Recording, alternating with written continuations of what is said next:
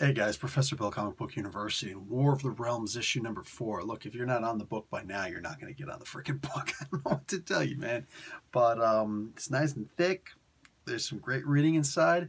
There were no problems with the book. There's some things that didn't quite work as well as I thought they were going to, but nonetheless, Odin is fiery, passionate in this one. That's always like the best Odin.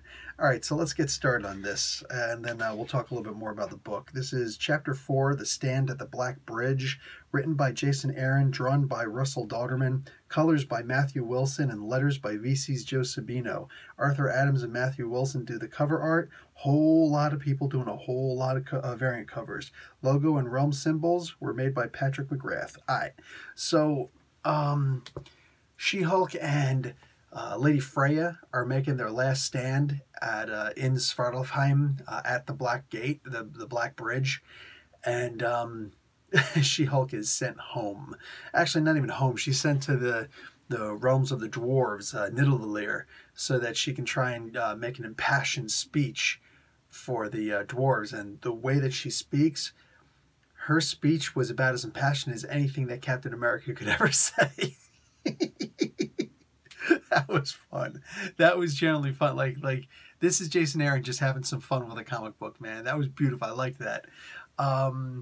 Something that didn't work quite so well. Tony Stark and another dwarf, once again, like, it's Tony Stark is involved. So what's he going to do?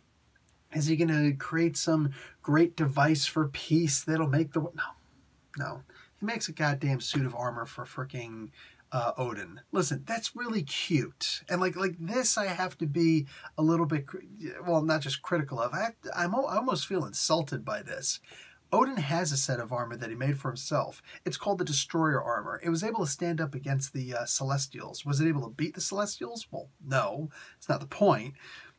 But you think that something that Tony Stark could build is going to freaking stand up to it? Okay. Everybody contributed a little bit to it. Shuri laced it with Wakandan vibranium. F Wakandan vibranium. Yo, Wakandan vibranium, just vibranium in general, is freaking awesome. You know what I'm saying? Whether it's the Antarctic kind or otherwise, vibranium is awesome for us mortals. But for the gods, you go to Uru. Sorry, when has vibranium ever been a plausible substitute, even a mediocre substitute for Uru? Nah, wrong, bro. Even adamantium can't stand up to freaking Uru. So this is a silly conversation from beginning to end. They made him a suit of armor. He's got the Destroyer armor.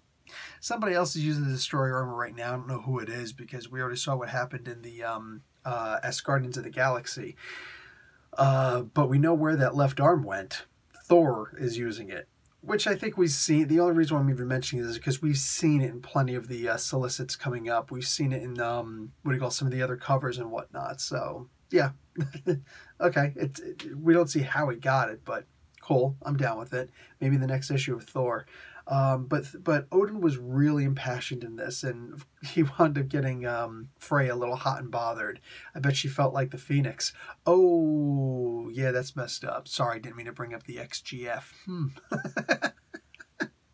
So this was a fun comic book, man. There was a whole lot of really cool high spots in here. Again, aside from the whole thing, like, oh, hey, check it out. First appearance of Odin's, new art. F Odin's new armor. As far as I'm concerned, I'm already blanking that out of freaking existence.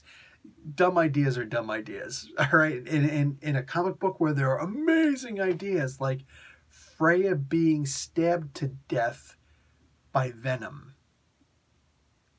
With Venom. Dude. There's some great ideas in here. But the armor, man, come on. I don't want to get too insulting with that one, but like I could sit here and I could start making some serious freaking jokes about that one. That just doesn't make sense.